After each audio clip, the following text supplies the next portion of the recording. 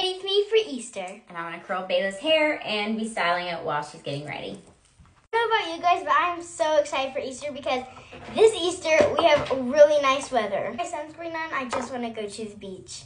Same. I feel like Cinderella getting ready to go to the ball. You look so royal. Okay, what bow should we do? This one or this one? I think this one will look super cute. This one? Yeah. With the little... And that one's just like big bow.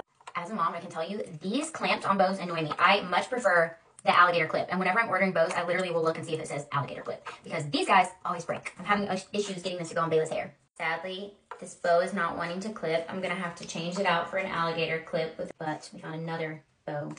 Boom. It works. We just had a gel pen accident amidst our get ready with me. And this is on Britton's hand and her outfit she was wearing to church on Easter and on her Urban Outfitters shirt that she just